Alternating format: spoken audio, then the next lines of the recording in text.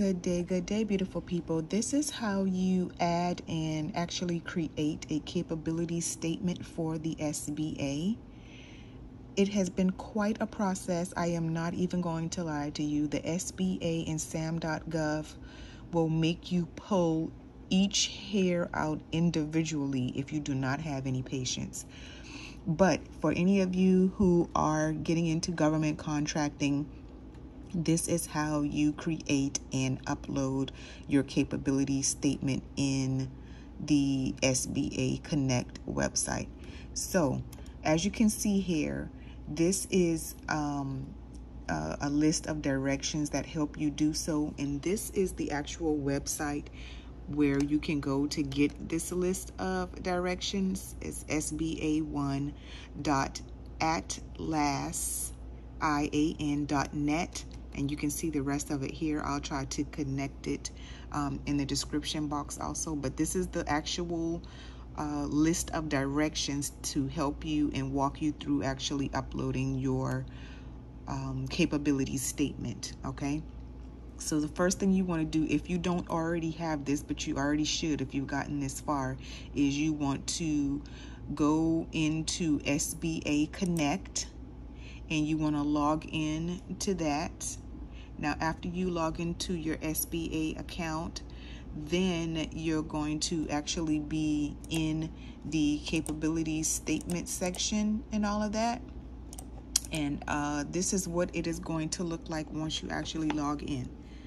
You're going to log in here to the SBA Connect, and your DSBS number should show up right here. If it does not, it actually helps you and shows you how to find your UEI number.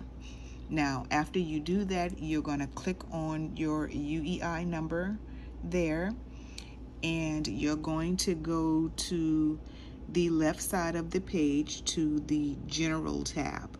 And after you click on the General tab, you're going to put in your capabilities narrative, your capabilities statement link, etc.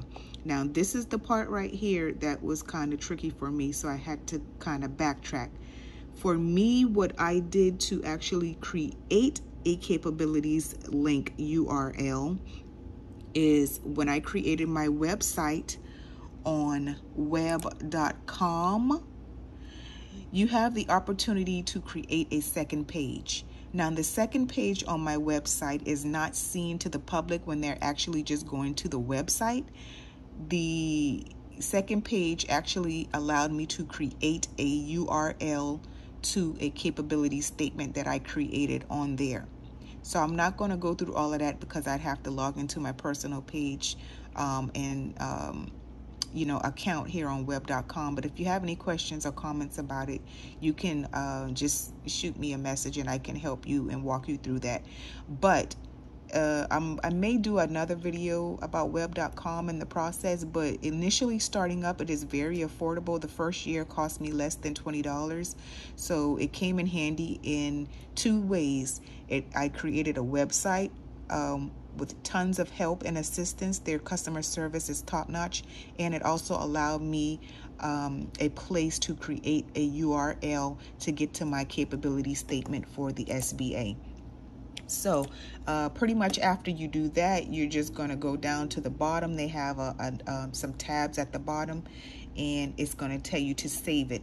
So when you go in and you try to search for your business, which I suggest you do, you go in and search for it, put it in the search bar, and you want to make sure that all of your information, like in this example, is showing up, and you want to make sure that your URL for your capability statement is actually showing up as well. So yeah, after you do that, it's pretty much a done deal, and it's a headache to get to, especially if you're doing this on your own.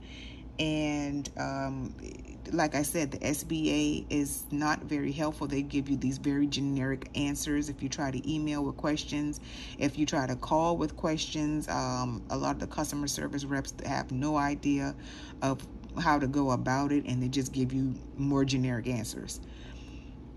So hopefully this helps someone if you are trying to get your capability statement up and going, to get certified with the SBA for your government contracts. And if you have any questions, like I said, just feel free to go ahead and message me here.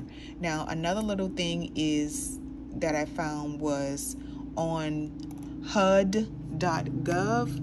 They actually have some great information on what you put in your capability statement. So this is the website here. I'm going to actually try to put that link in the description bar as well to help you all out. But if you're trying to figure out what do I even put in a capability statement, this is a very good informational list here. And they also have a nice little example at the bottom of someone's capability statement. Now, capability statement, they like it just to be one page, and you're just going to touch on your key points. You're going to put your DUNS number. Well, this particular person did anyway, and I kind of went by his guide and example as well.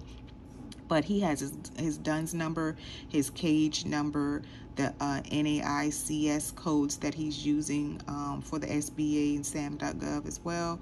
He has his contact information down there. He also put the different certifications that he has, and this one he's veteran certified, so that's great. And all of the other information at the top, the name of the business, the capability statement, the fact that this is what it is. You want it to be nice and bold so they can know what they're reading. Then you want to put your capabilities, your differentiators, and past performances or experience. I found this example really good. Mine did not look exactly like this, but it was a really good example that I just used as a guide. And you also want to put your business logo in there somewhere. As you can see, he put his business logo right here. So again, I want to thank you all for watching. I hope that this was helpful, and you be blessed.